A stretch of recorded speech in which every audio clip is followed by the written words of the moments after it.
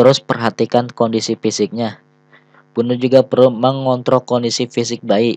Bunda perlu mewaspadai jika bayi memiliki fisik lemas serta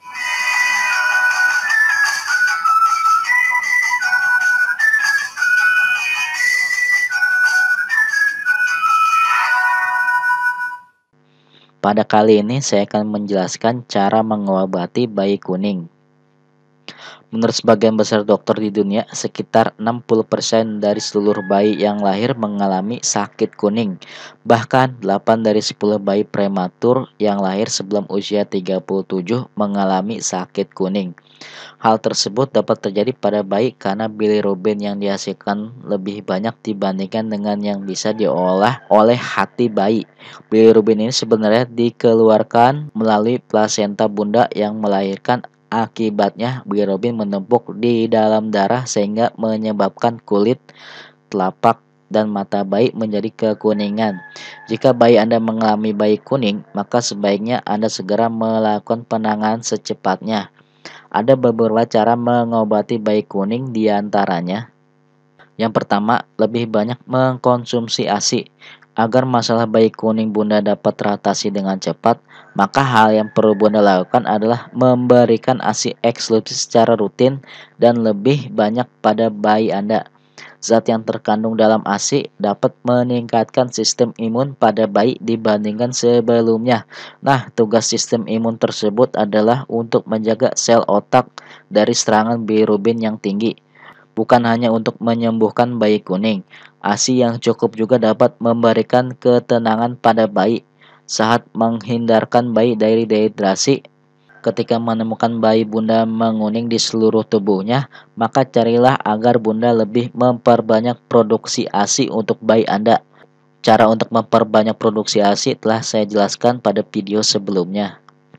Yang kedua, jemur di matahari pagi. Selain memberikan ASI yang cukup, menjemur bayi juga dapat digunakan untuk mengatasi bayi kuning. Vitamin D yang terdapat pada sinar matahari pagi sangat membantu bayi untuk bisa menghilangkan penyakit kuning yang ada di tubuhnya. Bunda hanya perlu menjemurnya tepat pada pukul setengah 7 pagi sampai dengan pukul 9 pagi.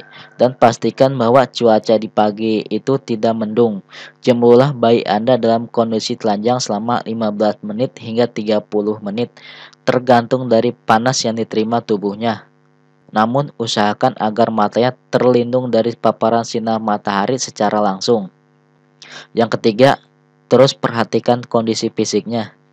Bunda juga perlu mengontrol kondisi fisik bayi.